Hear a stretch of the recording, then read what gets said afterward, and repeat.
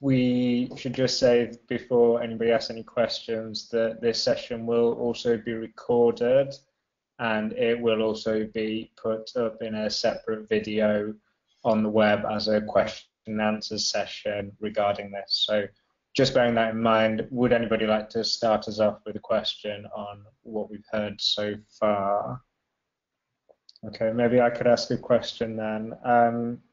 So we've seen about how we do this between UEMA and Gate, Richard. Are there any plans to extend it beyond those two frameworks, maybe into other third-party frameworks, or maybe to allow people to extend it themselves if they'd like to? Yeah, what are the plans around that? Yeah, so I think this is mainly a question of effort, right? So Gate and UEMA, as it was described in these slides, we expect that we can download the components from a Maven repository and use them. But I've shown here in the architecture also a box for remote service, so a component that is not downloadable but that is accessible through a remote invocation interface. So I think at least that should be something we also need to support. We have been experimenting with interfacing with the NLP services from the ILSP lab at Athena Research. We have been experimenting a bit with interfacing with services from the labs grid in the United States. So I think there are major infrastructures out there and major component collections that are not covered by Gate and UEMA, and we also will also have to look at whether we want to interface with them. One example could also be like WebLicht in Clarin, you know. Yeah. So, but it's I think it's a matter of priorities and of the expected benefit of interfacing with them. Okay, thank you. We have a question here in the chat from Rene, which is, what's your timeline for the manual mapping step, and when do you plan to have this available? So you could speak a little bit on that, Richard. Well, I should probably ping-pong that back to you because it's your component. So I believe the time mapper has now been made available open source. I don't have a URL for that, and Jacob's currently away, just the person who's done it, Jacob. But the component is available. I guess the question is, as you were saying before, the effort and the time to actually start doing those mappings and having mappings working between components. Does that sound correct to you? Do we have any further questions on the things that Richard has presented, or the general work of OpenMinTeD in respect to workflows and annotations? Okay, a question here, what are your plans on visual interaction for workflow creation? Yeah, I think that mainly depends on the workflow system that we will eventually choose for use in the system. So there are several we have taken into consideration, and all of them have some way of visual composition of workflows. So, for example, Argo has a pipeline builder where you can drag and drop together pipelines that run components in a sequence. Correct me if I'm wrong, Matt. That's correct, right? No, you're correct, Richard. You're correct. Yeah. And then, for example, another one or another type of workflow system that we have looked into is Galaxy, which also has a kind of a toolbox on the side which shows all the available components, and you drag them into a space on screen and then connect them through so-called noodles. And the Galaxy does not only support pipelines, so sequences of executions, but it in theory also supports connecting one component, the output of one component, to multiple other components. So it's more like a directed graph. So there are different things we are looking into. There's also the common workflow language, which is quite similar under the how Galaxy works under the hood, but introduces additional concepts on top of that, and does actually not use a UI. It's just a way of how to describe a workflow. Yeah, but we are more interested in having an actual graphical workflow builder. But for checking out actual interoperability problems, having a graphical interface is just an additional impedance. It takes away time that we can use to focus on the actual interoperability problems, which is why we started this OpenMinTeD script thing, where the UI is basically a very short, very concise language, and that allows us to focus on specific interoperability questions, like on the mapping and on the deployment across different frameworks, without having to worry about how these are integrated into user interface. But this is not, the user interface is definitely there for us to work on. Okay, Raphael says that Argo can also do directed graphs. That's correct. Yes, it can. We have a question here from Bar, which says, what will be the expressiveness of the mapping methods, and can we imagine mapping between any two trees? I think that's again a question to you.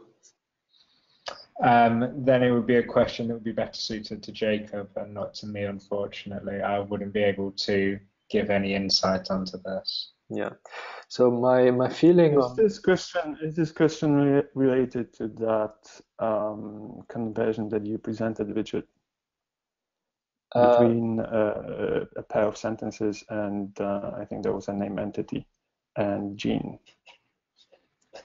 So I'm not entirely sure what Muhammad what Bas is talking about. I see that the mapping, the type mapper as it is, the Argo type mapper, I can imagine that it might have problems with mapping, for example, constituency trees or dependency relations, where there are pointers to other annotations are involved, and you need to do the mapping somehow consistently.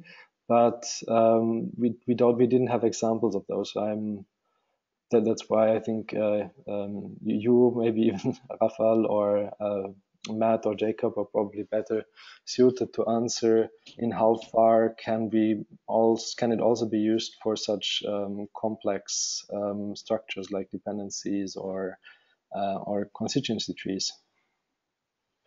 Well, so the type mapper was devised for simple cases, like the one that you presented, Richard. When it comes to things like mapping trees or different complex structures, like linked lists to containers and things like that, I'm not sure where work currently is going towards with Argo. I haven't been working on it for over 2 years. But back then, the idea was to do it via Sparkle. So you would represent one set of annotations as a graph, and then you would use Sparkle to translate it to another graph, which would represent the schema on the other side, on the target component. And that gave quite a big flexibility. The problem is that Sparkle query is not very simple to master, and there isn't many tools that would support debugging it. So without those, without some sort of tool that helps you build this transformation, I think it will be rendered useless for complex structures. Mm-hmm.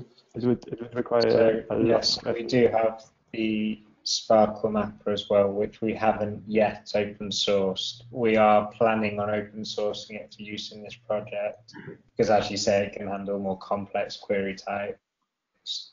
But that's kind of in the pipeline for several reasons. Yeah. Overall, I'm glad to see that the progress on collaboration between the different components of different platforms. If I could suggest something, I think I would focus primarily on the packaging, installation, deployment, this kind of stuff, instead of the mapping. Because once you have this first step as a developer, you can already play with it. And I think this will be the most useful part. I don't think, I'm quite skeptical on developing a uniform or all embroidering mapping system or mapping tool or even some sort of strategy.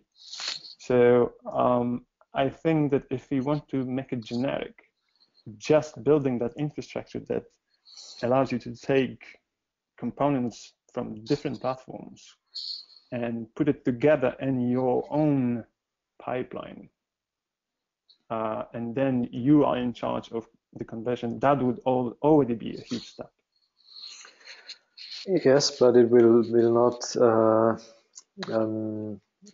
be very convenient for people that are unable to make the mapping. So how should they do that, right? So we need to have some way, either some way of mapping between these components. Otherwise, people cannot take components from different frameworks and put them together. They will simply not do anything sensible, right? Unless we can forward the information from one component to the other. So having this mapper component in place gives users a way of how they can customize such mappings, but it requires some good knowledge about how the schemas actually look like, and we would like to target people that do not have this knowledge or do not want to acquire this knowledge. So why, if certain components from different component collections are combined with each other over and over again, people would be rewriting, or I would imagine that people would be rewriting the same mappings over and over again. So in that case, the question is, why shouldn't we be able to provide some common mappings inside the platform as well, in addition to allowing people to specify their own? Yes, but it seems to me that it could work fine for simple schema, but anything more complex would be difficult. And there are also cases where two different developers would like to map it differently. I believe there could be some structures that have some level of ambiguity or some different purpose and for different use case. So even if it were possible to map every schema to every other schema and every other system, I think there's still room for interpretation. Yes. So that's why I'm a bit skeptical about doing this kind of all-in-one, just plug and play thing. It's a great idea, but what I'm trying to say here, I'm not trying to discourage from doing anything like that. What I'm trying to say here is that I think I would focus the effort first on the first part, the making things work. So putting components together in a single process, so to speak, and then thinking about how I can map the output of one to the input of the other. I think the things are kind of orthogonal to each other, so different people can work on it in parallel even. Yeah, and I think the project structure is such that the work that is focused and being presented here is on the interoperability, and we do have another section of the project which is focusing on the implementation. And so I do understand what you're saying, Raf, that implementation is very important.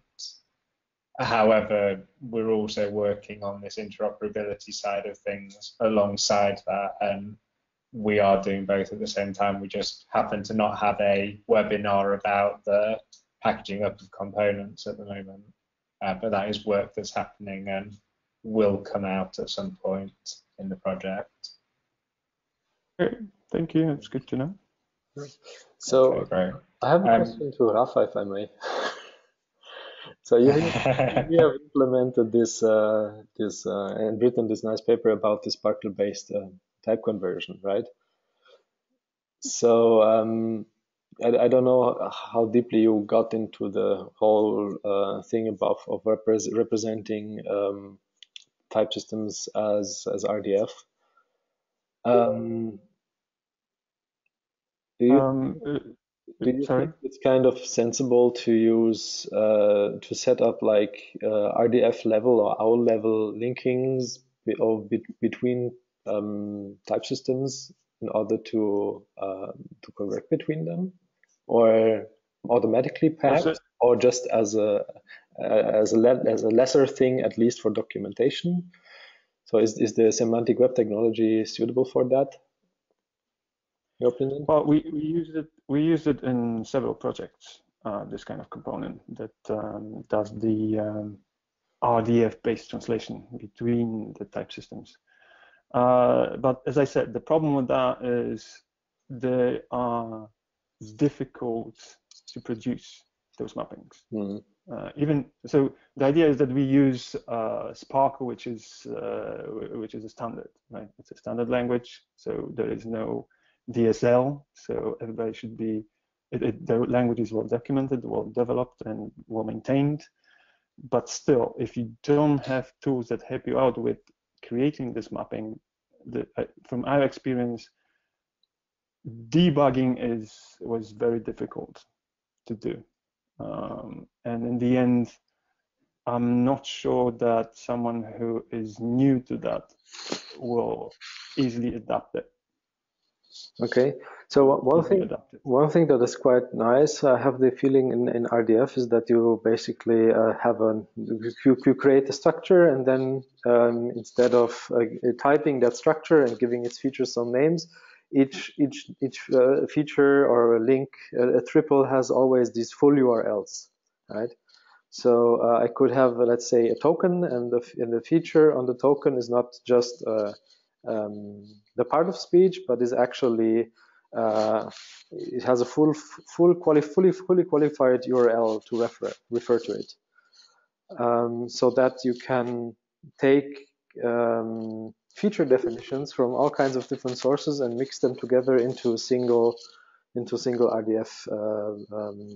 I don't know how it's called, entity or individual or whatever Resource. Yeah. Yeah. Yeah. And you could.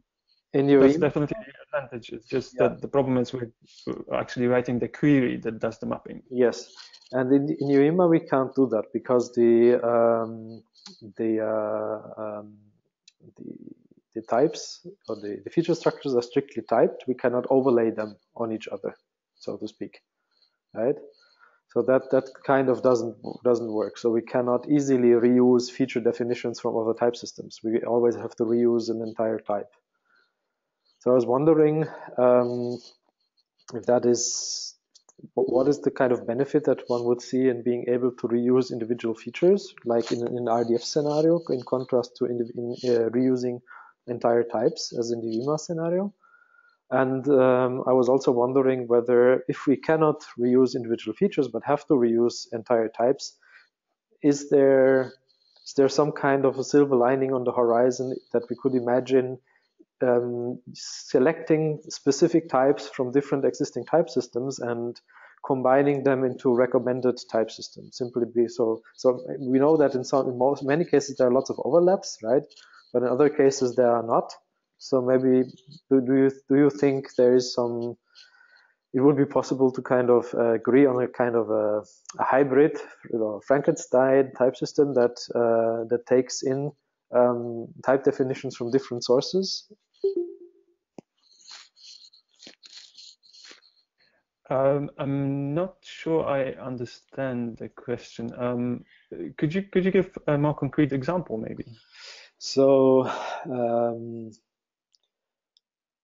let's take a look at Apache CTEX and at it can be made up. ClearTK. Okay, so ClearTK defines what is a sentence and a token, right? And it might define what is a syntax tree and so on. But ClearTK does not go into the definition of what is a drug or what is a medical compound or such things, right? So, but CTEX does that because it's a processing system for processing medical records from doctors. So they're interested in what is the drug status of a patient and so on. So what I'm saying is that there's a kind of a basic level of linguistic processing where we have a lot of overlap between different frameworks. But my feeling is that there are also domain-specific type systems where we actually don't have overlap so much. So that we can kind of agree or agree on some type systems for specific use cases. So one for the segmentation, one for syntax tree representation, one for a named entity representation, one for medical drugs, one for genes, I don't know. But instead of creating new ones, for each of these domains, select some existing ones. And to recommend that if you have this aspect in your data, then you should use this type system for that aspect. So that we kind of network give. Well, that would be ideal, but as I think you mentioned yourself, different groups would like to encode different specifics of certain things, even if it's just, you know, a patient. Probably different groups would like to encode different things for that particular entity. So in the end, you will end up with different definitions of seemingly the same thing. Mm-hmm. But would it get, so if we used like a system like UEMA, we always have to get entire types, right? And possibly types that use each other. What if we would try to go for I wouldn't say schema-free, but a more flexible approach like an RDF graph, where you can actually combine stuff at the level of features? Does it make it better? Or is it actually not making anything better because we still have resources and they're still linked to each other at different granularities and in different ways? So it might look attractive at first, but if you look into it deeper, it might actually not make any more significant difference towards the. I think I now know what you mean. I don't see why not. But then again, the component would have to support this kind of dynamic grouping of different features from different, instead of, you know, trying to assign an entire type that would just pick features. I think it would have to be enabled on the component level, right? Or even on the platform level. In the wrappers in some way. Or for example, if we consider something like OpenMinTeD script possibly in the framework adapters. Yeah, in terms of the presentation in RDF, obviously RDF is just very generic, just a bunch of triplets of triples. But on top of that, you also get some schemas, right? So there is this RDF schema, which defines things like classes, subclasses, types. So the more schemata you have on top of RDF, the more specific you can be, the more targeted the inferences. If you leave it open and, you know, you just have a bunch of triples, there will be no understanding about anything, right? So yes, yeah. No. But we could, for example, easily transform a UEMA type system definition into a RDF schema or a whole schema, I suppose. And and this is exactly what was done with this component. Yeah, and as soon as we did that, we would no longer be limited to by the way how EMA works. That is by taking whole features, whole types. Sorry, whole types. But we could mix and match at a more fine granular level. But as I said, I'm not entirely sure if that is how much that would be helpful. Might be. It's definitely possible. If it's helpful, I'm not sure. No. Okay. I'm guessing the platforms and components would have to be open to it. Yeah. Okay, thanks. Muhammad Uba has another question. So maybe we can fix a set of transformation, for example, split and join. I think that refers to the mapping again. So I think that's what the mapping already, the type mapping component already does. So it allows you to specify like paths. And if we had an example of that here. Sorry. Here, so this is basically split operation where you split one annotation into two. So I think that is kind of supported, and if I kind of expect that the same path notation is also possible on the left side. So that would be a join operation then. I don't know if it's possible, but Rafal and Matt might know more about that. I don't remember, to be honest. Okay. I think it is possible. Yeah. So in that sense, we would already have a split and join transformation. What I don't know, what we don't also have examples of is transformation at the value level.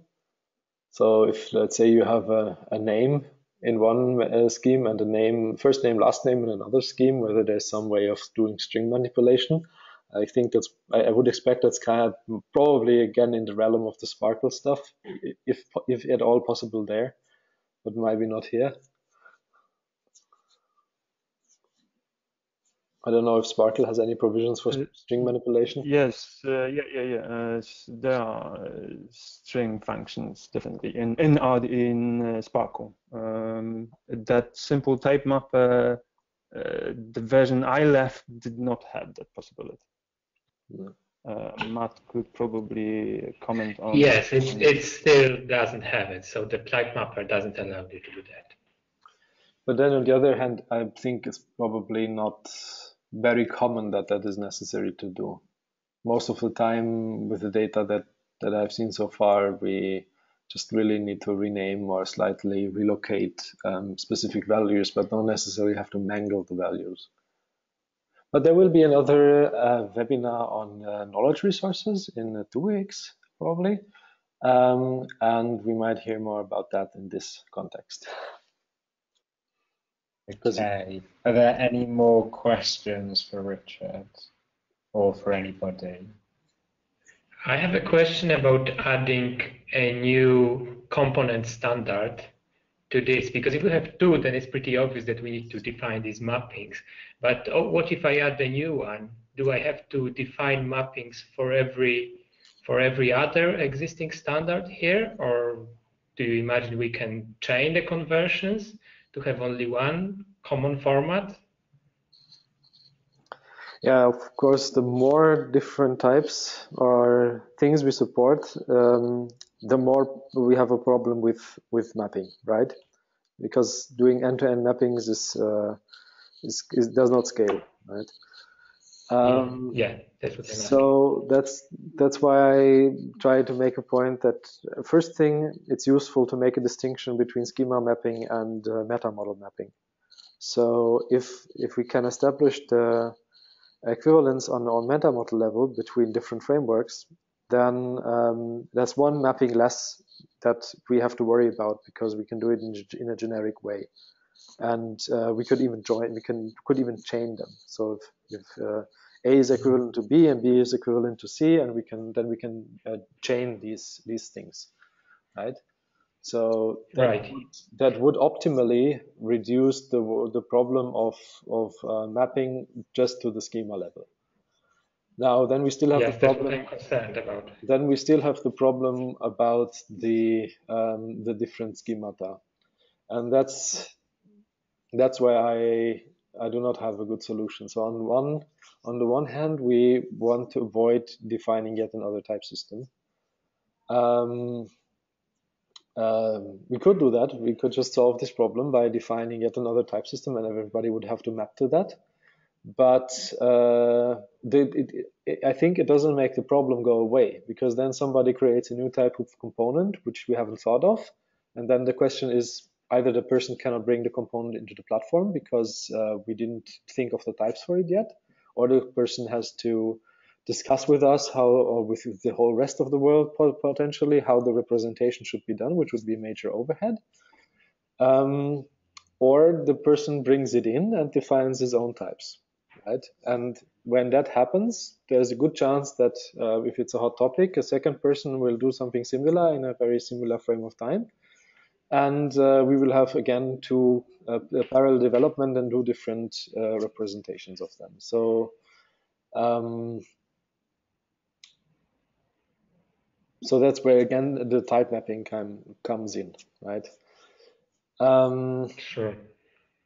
I would tend towards that we try to minimize the mapping in some way, at least for the things that we already control and that we know about.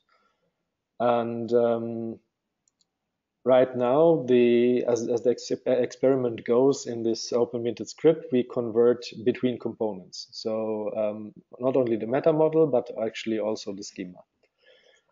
But yeah, one way of approaching it would be to say, can we just use one of the type systems or a selection of different types from different type systems from our consortium, and or even beyond this consortium, and say these are the types that we recommend to use, that people should map into, and we want to use them at the pipeline level. So we would not map between two components, but we would map from the pipeline level to a component, and from a component back to the pipeline level. And the benefit, is that when we transform between components, we would always have to transform the entire set of data, right? Everything. Yes, yes. But when we map in and out of a single component, we only need to map those things that the component needs to know about on input. So we only need to convert from the pipeline to the component what the component needs to know about, and the same on the output. So this is basically what everybody of us does when he wraps a tool as a UML component or as a gate component. We map from some pipeline level representation into the representation of the particular tool. Right? But that would require that we define a set of recommended annotation types at the pipeline level. Either define it as on the level of the type system. So this is the type system you should use. If you want to do something that is not defined by the type system, no problem, define your own type. But if you want to do something that the type system already covers, let's say you want to do part of speech tagging, please don't define your own part of speech tags, okay? And have a process maybe of evolving the type system. But then we run into the question: can we use or can we decide on a type system that we already have, or do we invent a new one, which is actually something we wanted to avoid? Well, I would imagine we choose the best one that we have, and we extend it with the things that are missing. That's probably the least labor. Yeah, possibly. What is the best?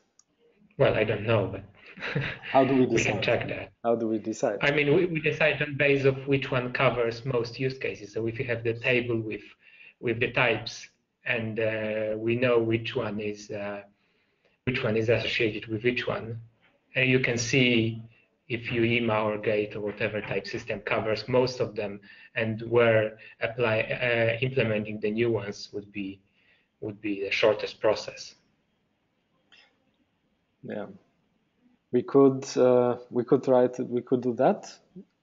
We could also try an alternative approach would be to try and evolve multiple type systems at the same time. So try to align them in terms of expressiveness so that the mapping becomes easier. So try to bring all the type systems more or less to the same level.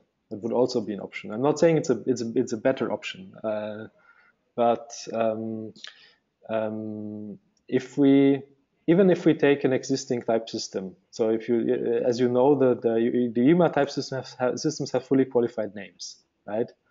If they didn't have fully qualified names, if it were just named entity and part of speech, it might be easy, right? But because of the fully qualified name, even if two things are called a sentence and they have the same features, there are still different types in different people, different type systems. True. And if we maybe we'll not be able to decide that a sentence should be called the foo or the bar sentence, right? Because foo or bar might one person might not like foo, the other person might not like bar. And I brought up the issue of control earlier, where I said that people are already so it allows you a certain flexibility. If you run something in your own namespace, you can try to change it without and you know what is the scope of things that you will break. I don't know, for whom are you breaking things, or with whom do you have to coordinate if you want to make a change. And they may even also mean different things by a sentence, the user basis, right? Sorry? Yeah. I'm saying that they may even mean different things by a sentence, right? For example, it's called a sentence, but for example, one of them includes full stop at the end and the other one doesn't. And you don't know that without getting the information from the type system author, right? Yeah, potentially. I think there are sentences that have full stops and others that have not, even in irregular text. Yes. Yeah, obviously sentence is a very easy example, but yeah, but it already shows like kind of the problems. So for example, you could say, so let's say we are in OpenMinTeD, so we define a new type system, and we call it the EU OpenMinTeD type system, and it's called the EU OpenMinTeD named entity, or the EU OpenMinTeD sentence, and everybody should use that, right? So Argo, yeah. DK Pro Core, Gate, everybody is calling their types now EU OpenMinTeD sentence. So what would your existing user bases say about that? So I know that lots of stuff would break for people if we did that. Yes, obviously. So that's again where kind of mapping comes in. Or do you find it realistic that we do that? I mean, that we just tell the user, no, I think okay, we have this project, and part of this project is that we align, and that's why we are breaking everything for everybody now. So we're doing a version 2. If you want to do it the old way, you use version 1. But in version 2, we will all be everybody who is working this project will be using this common terminology, and it's not compatible with the old one. No, I agree. We have to use some kind of mapping. I'm just wondering how to avoid doing n-squared mappings for n-type systems. Yeah, I'm also wondering that. And I think transparency might be one way of doing it. So making clear how different type systems relate to each other. So providing mappings actually that we build and that people can use. And another thing is like that I believe is maybe like the force of the market. So trying to bring different markets, different domains closer to each other, and which have different user bases, a different strength of users. So try to reduce the incentive of creating yet a new thing by showing, there's already all of this stuff out there, and you can just use this, and advertising, telling people like you don't have to invent something new. or establishing a process by which these things can be developed. I mean, ISOCAD tried that, so they created this concept repository, this concept registry, but I'm not sure. I had a feeling that people did not really flock to it a lot. So for some people put a lot of stuff in there, but I had a feeling people didn't really pick it up so much. And in the semantic web space, I think the semantic web community tries to avoid duplication.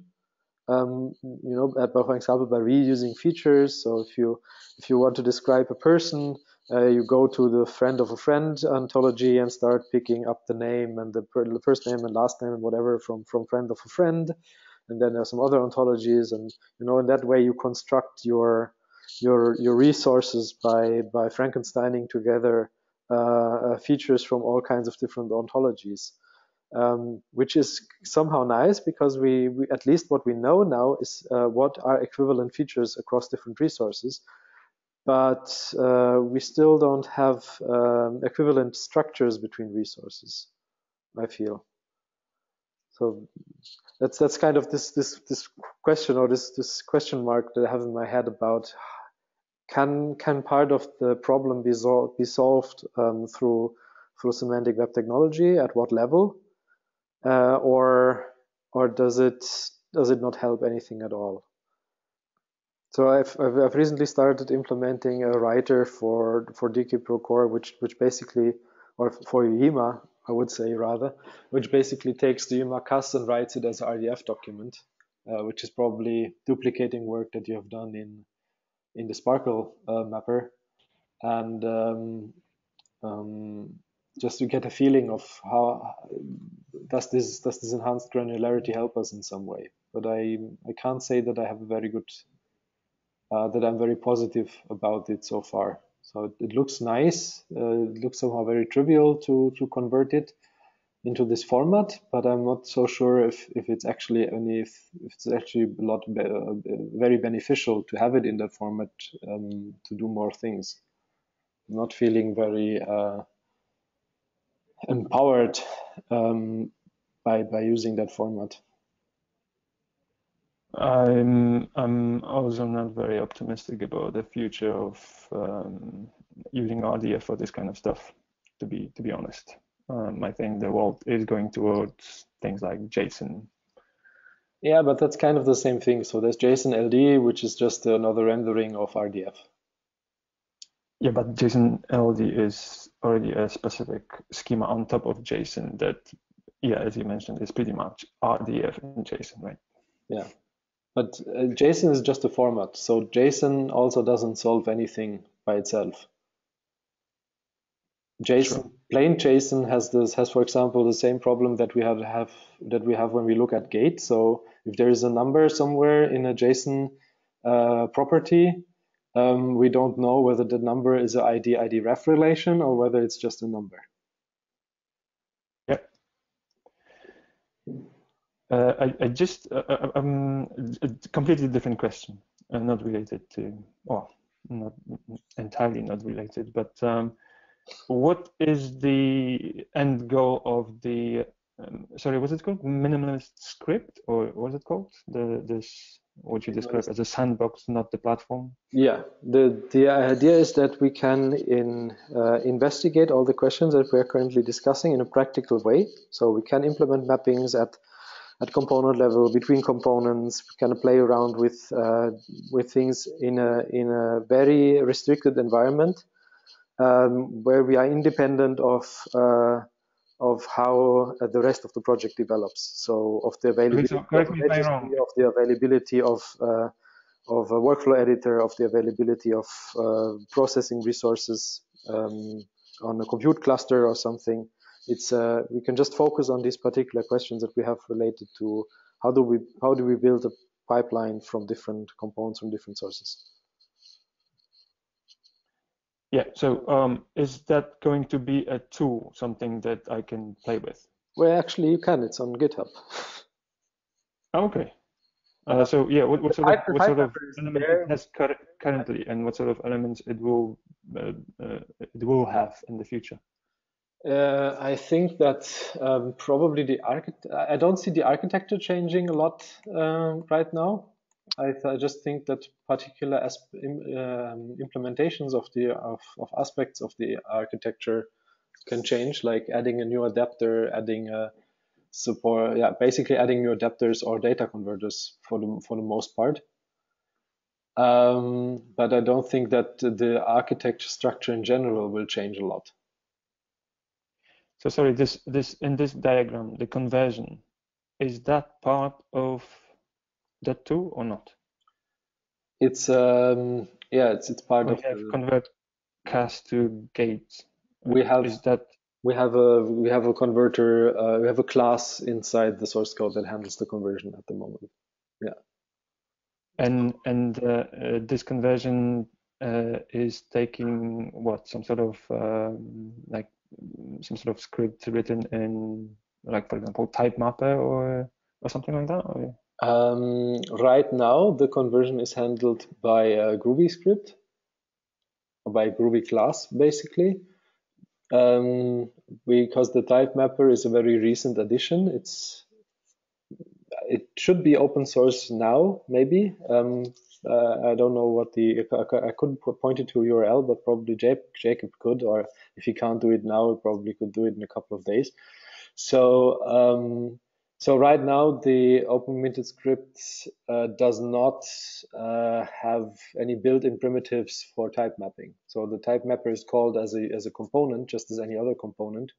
But with the availability of the type mapper as an open source component, we could start embedding that more deeply, like having a primitive for mapping, like we have a primitive for apply or for read or for write.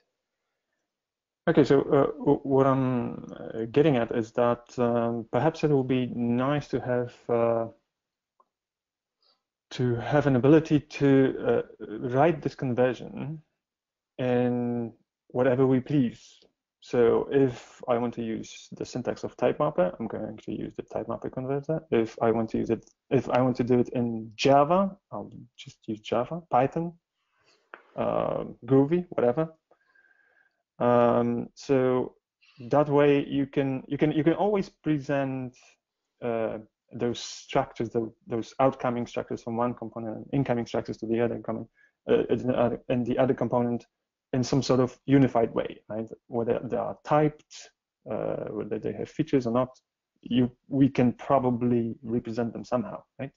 So we could, each of those different types of converters, whether it's pure Java, pure Python, type mapper, Sparkle, whatever, as input would get that structure and would be expected to produce an output that complies with the next component. Yeah, that would work if we use the same meta model. So if we convert from CAS to CAS, for example, right, or from gate to gate, or if we could assert that the meta models are equivalent, or if we introduce yet another uniform meta model, like we convert everything from CAS to RDF and everything from gate to RDF, and on the way back we convert everything from RDF to CAS and from RDF to gate. But why wouldn't it work between, for example, CAS and gate using Java? Because then you would have to do two mappings at the same time. One is the meta model mapping, and the other is the schema mapping. Or are you suggesting that we create the wrapper around the CAS and around the gate data structures, which makes them look uniform? Exactly. Something that each, I'm not sure if this is what you call model, would have. So it would know how to represent the things it can represent to this common structure. All right. And this will be the input to your converter. And you, as a programmer, as a developer, would be expected to create an equivalent structure for the next component. And that next component would know how to translate whatever you created to the model of that component. But we wouldn't make this this new interface. It would just be an interface, really. So we would really just wrap the lower level objects. We would not create yet another object representation. Yeah, that's an interesting solution. You know, that's something we should really try, and I think that the OpenMinTeD script, being the sandbox environment, gives us the right frame to exactly go and try such a thing. It sounds very interesting. Exactly, and I think that having this would probably direct the future work. So probably you would get more interest in writing in any of those languages I mentioned, Python, Java, or type mapper. And once people start making those conversions, what you're getting is you could also put it in a repository, and that repository would ultimately be your type system converters, right? And as you mentioned, the market would probably dictate which converters would be popular and which wouldn't be, right? So some would die out, some would just be in use. Yeah. Yeah. But I think we should first make the first step. So I think we should really, I think the idea of creating this interface and wrapping it around the CAS and the annotation set and building conversion on top of that, that sounds very interesting. Yeah, that's why I pointed out at the very beginning that I would like to see the ability to get the different components from different platforms into one single space, and then I could play with it myself and see where it goes. And having this conversion interface would be of great help, because then I could use the language of my choosing to do the conversion itself. Yeah. So I'm not sure about Python unless you want to use Jython, but since it's all currently Java based, it would probably be at the moment at least limited to Java based languages, Groovy, Scala, Java, Clojure, or something like that. Or Jython. But otherwise, so the code for this OpenMinTeD script is out there. It's on github.com/OpenMinTeD. We have several projects there from the OpenMinTeD project. But a slight warning is that it requires a snapshot version of a branch of Gate in which the Gate Maven stuff is currently being developed. Although we also have an automatic build of that branch, and we actually deployed the Gate Maven artifacts to our OpenMinTeD Maven repository. So I think if you check it out and run it, it should actually work, and it should get the right artifacts from our snapshot repository. If you wanted to look into it and have give some more feedback, maybe. Yeah, it will be nice to see some sort of demonstration of all this. I'm not saying now, but maybe as kind of a demonstration of the whole system. I don't know. Maybe there is actually already one in GitHub. A demo, not, but we have test cases. So if you check out and just run the Maven test cases, you will see that it's doing something, and each test case consists of a very small script. But there's so you could consider that as a demo, maybe, although it's not very instructive. It's just showing you, but it's a nice starting point. Yeah. All right. Thanks. Okay. Are there any further questions or points? Jock, you put something into the chat. There's the language application grid web service exchange vocabulary proposed by Ayad et al. Yes, there is. And I'm not entirely sure what to make of this, because the web service, because this is linked to LIF, which is the labs interchange format. And I think that they kind of define in the exchange vocabulary the terminology that is used in LIF, and inside the exchange vocabulary, then they link to other type definitions, so such as definitions from ISOCAT, for example, and in that way they try to establish an explanatory equivalence between the concept that they use in the labs interchange format or in the labs grid with the concepts that people in other places use. And in DK Core, we have started to do the same thing. So we have started adding links to our types, and actually even at the feature level, that point out that the DK Core sentence is equivalent to the gate sentence, is equivalent to the lapse sentence, and the feature for the named entity value is equivalent to something else in lapse and so on. And that is informative, but it's not. I don't think it's at a level where it can be used automatically to actually perform mappings. And Hidir asks if we had a look at the NIF ontology from the Freem project. So NIF is a bit older than Freem. So I think Freem is currently using NIF 2.1 or something like that continuing developing on it. So yes, I had a look at it, and I've also added links to NIF from DK Core. I've actually implemented a NIF reader and writer in order to get a bit more familiar with NIF.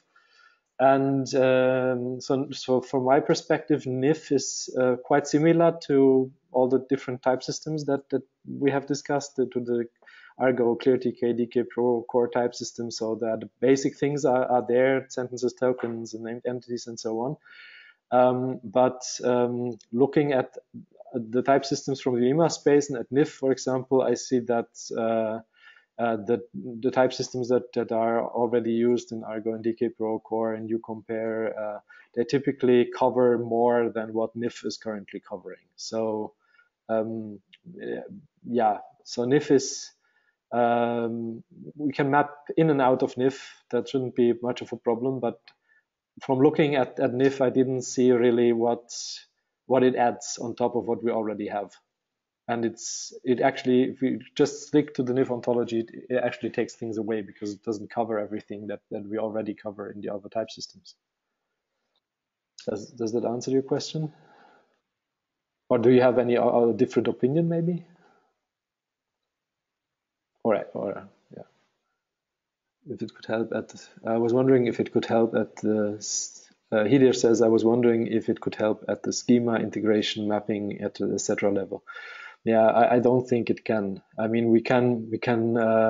It's one more format or one more type system that we can link to, but it's. I don't have strong numbers to support this, but I would expect that there are probably more people out there in the world using CTEX or DK Core or Argo or Gate than people that are using NIF. And it's, as I said, it's not covering everything that we have. So I think it's prominently developed and placed, but I don't have the feeling that people are flocking to it either. So there's so many things that the market is so fragmented that the people simply don't flock to things unless there's a very strong a reason why should they choose a particular type system. And one reason can be there's good tooling support for it. There are many components supporting it. And I think that inside this project here, inside OpenMinTeD, we have people that work or develop type systems and tools that are used quite a lot in different communities. So if we bring those closer together, I think we reach more than if we try to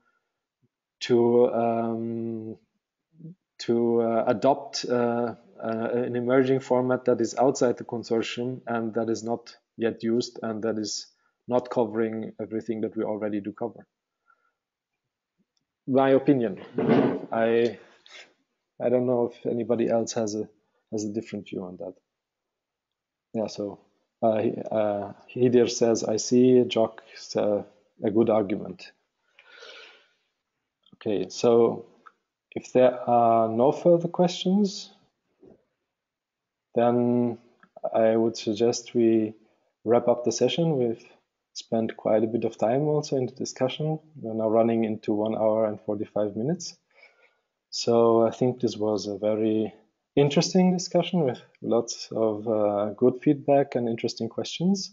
And I would like to thank you all very much for participating and giving your feedback.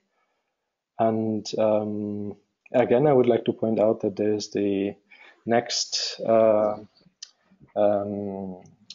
webinar on legal aspects next week.